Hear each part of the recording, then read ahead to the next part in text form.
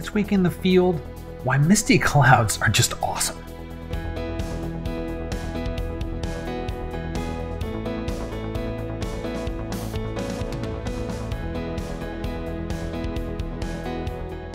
Hey everyone, I'm Scott Davenport and welcome to In the Field. Thanks for joining me today.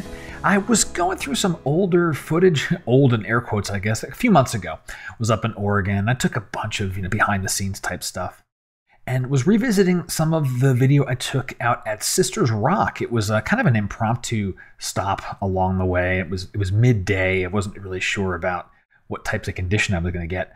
But this outcropping of land looked kind of cool, and so headed out there. Let me show you some of the footage and then talk about why this turned into be one of my favorite stops along the way. Doing some scouting along the coast of Oregon. Stopped at 3 Sisters Rock, or maybe it's just Sisters Rock. I'm honestly not sure. But what I am sure about is it's just a gorgeous location. And the way that the different rolling hills, these just all like fold in and fit in and nestle in with each other. I'm going to get a few photos here, scout on in there, check things out, and see about getting some nice views of that coast as well. The light is just doing gorgeous things here. Just alone, it almost looks like a black and white scene. That's exactly what I'm thinking. I'm actually doing longer exposures. I have the 10 stop plus a polarizer on there, so I'm getting about 11 to 12 stops down, maybe 15 to 17 second exposures. Just dragging everything out, and I'm envisioning these silhouetted sea stacks and this beautiful glow that's just happening off on the horizon.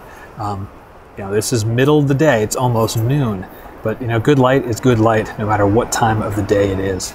So the thing that was incredibly surprising was that even though this was nearly high noon, the fact that there was a lot of just misty, swirling clouds in the sky, they were all thick but thin. It's hard to describe, but it just made this incredible atmosphere in the sky and throughout the whole scene. And it gave me a lot of things to compose with. I had these wonderful rocks in the ocean and so forth, but there were interesting shapes and they continually changed. The light just kept shifting.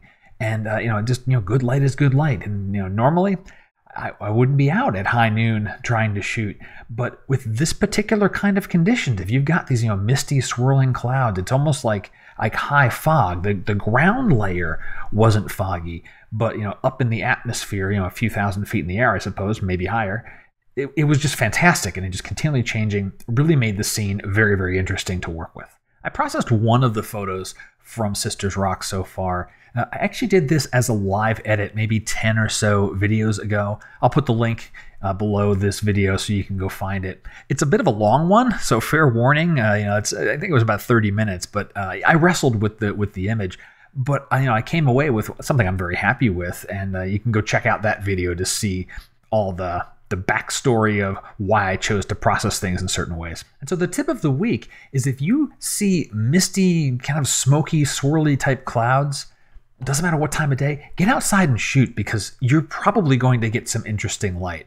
Find a good subject and just go from there. So don't let time of day always dictate when you get outside with your camera. And that's going to do it for today's In the Field video. Hope you've enjoyed it. If you did, please share this with a friend. The social shares are always appreciated.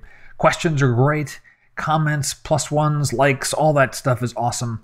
And until next time, my name's Scott Davenport, and happy shooting.